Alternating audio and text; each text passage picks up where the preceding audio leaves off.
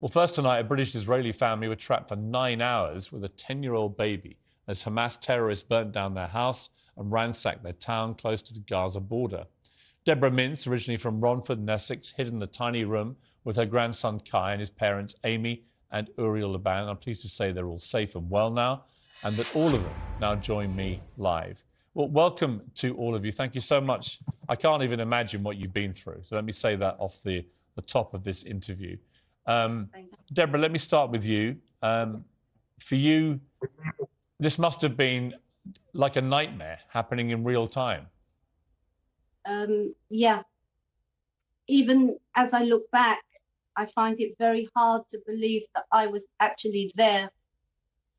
Yeah, it's something in my wildest dreams I never thought would happen.